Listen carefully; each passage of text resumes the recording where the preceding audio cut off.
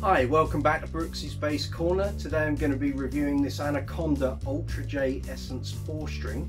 But before I do, if you're enjoying the videos on the channel, please hit the subscribe button below, hit the notification bell and give us a like. I really appreciate it. Enjoy the review. Anaconda Basses are based in North London and run by Andrew Taylor Cummings. This Ultra-J Essence 4-string was built in 2020 in South Korea before being shipped back to Anaconda for final setup and fettling. The bass comes with a durable gig bag and is priced at £1,275 including VAT. This bass has a 34-inch scale length, an alder body with a single ply white pearloid pickguard and is finished in a metallic purple gloss with a matching headstock. The one-piece maple neck comes with a satin finish, has a 5-bolt attachment and a nut width of 40mm, while the maple fingerboard has 21 steel frets and the truss rod is accessed from the headstock end of the neck. Black dot markers adorn the fingerboard with black dots along the side of the neck.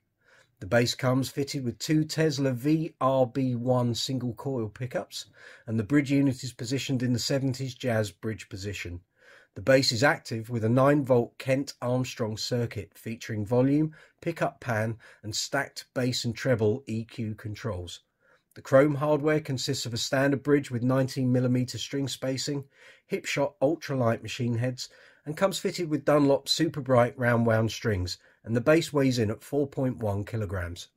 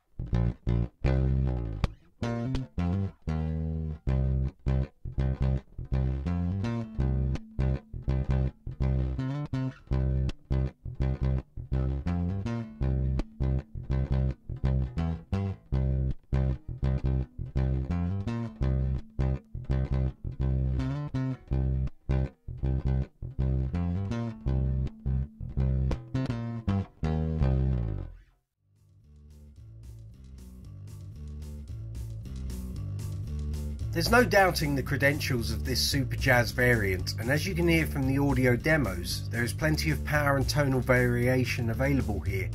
The Kent Armstrong circuitry gives the player a variable tone palette from which to pick from, so no matter what style you play or what musical style you are playing in, this example of the Essence range has all you need to get the job done. Thankfully, all 4 controls have an effect on the sound across the whole turn of each control, so you hear the changes of tone immediately. The bass weighs in at a sturdy 4.1 kilograms, but the instrument balances well on and off a strap, and overall the bass is very comfortable to wear and play, with contouring front and back and easy access to the upper reaches of the 21 fret maple fingerboard. The bass certainly looks the part. The metallic purple gloss over the alder body and matching headstock is a head turner, while the pearloid scratch plate rounds the visuals off nicely. The bass resonates very well, while the level of sustain is very apparent. The satin maple neck with its shallow D-shaped profile, 16-inch neck radius, 40mm nut width and 19-inch string spacing all add up to a neck that is immensely playable and will coax you back to the instrument time and again.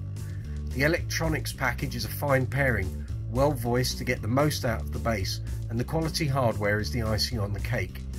There is much to recommend this bass on, and despite considerable competition at this price, I can't see any player buying this bass being disappointed, as it is an excellent all-rounder with plenty of juice in the tank.